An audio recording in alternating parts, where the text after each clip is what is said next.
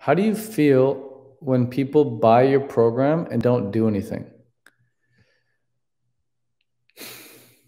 How do you feel? Well, I do this all the time anyway. Like, I do it, so I know what it's like. So I'm not upset when people do it, but yeah, it happens. People buy my program and they're like, yeah, Ted, I want to do this. Sounds good. I really want to make this happen. I want to create my own ebook, create my own course, create my own coaching program. I want to start making 10 grand a month online. This is what I want to do. And they sign up and I never hear from them again. Never hear from them again. And you might think that's crazy, but they just paid you like a few $1,000s and they're not doing anything. Yep. So what did I do when this was happening in my program? I created a 2-step procedure to make sure that this doesn't happen. And what we do now to prevent this from happening, or to at least lessen the chance of this happening, because it still happens, even though we have this procedure in place. What we do now is when someone signs up, they instantly get like a private one-on-one call with one of our coaches. And then right after they get that one of the private one-on-one calls with that coach, they also get a private one-on-one call with me. And we just work with them privately to get them going. But it doesn't seem to make a difference. Like, whether we work with them out of the gates privately or whether they just come in and they don't get that private one-on-one, it doesn't make a difference. Because we have people come into our program who don't get any private one-on-one and they crush it. They just take it by the reins and they go for it and they do very well. And the other students come in and they do get the help with us privately, but they still don't do anything. Like, they just don't show up. And so I'm thinking, it's not those private one-on-one calls in. It's not those introductory calls in. That's not the make or break factor. So we're probably going to get rid of those. The make or break factor, what I'm finding is that people just got so much other shit going on in their life that they're not willing to sacrifice.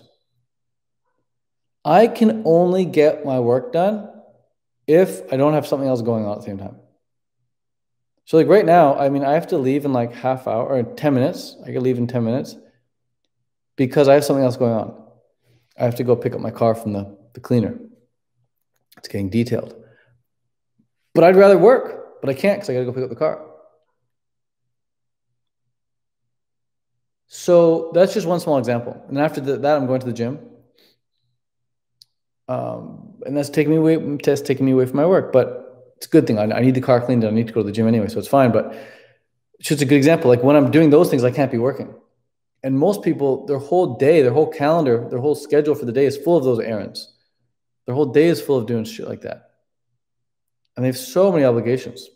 They got to do this with their brother, or this with their dad, or this with their mom, or this with their cousin, or this with their boyfriend, this with their girlfriend, or this with their kid. And like, and this with their volunteer team and everything. There's so many different things going on in their life.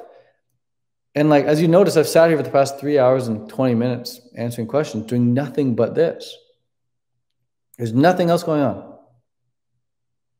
I don't have a dog running around, or kids running around, or wife calling to me, or friends calling me. Like, there's nothing going on. My phone's on airplane mode.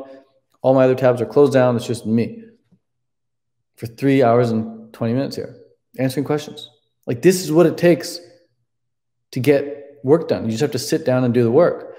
And so when people join our program and don't put in the work, it's because they're not sitting down to do the work, because they have all these other things going on. But if they were to just eliminate all those other things, it'd be a lot easier for them to sit down and do this work. So rather than give people one-on-one private sessions with me and a coach, still might do that. We're probably going to phase it out though, honestly, because that hasn't been the needle mover for people. But the main thing I want to get people to do right away, as soon as they sign up, is just commit.